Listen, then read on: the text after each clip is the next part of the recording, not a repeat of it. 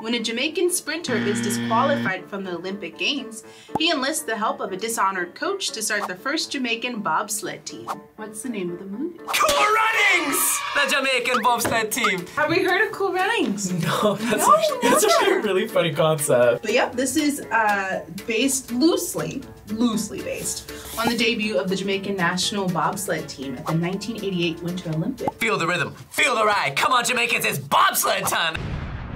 That's right. Oh no. Love that. Love it. Cool Runnings, baby.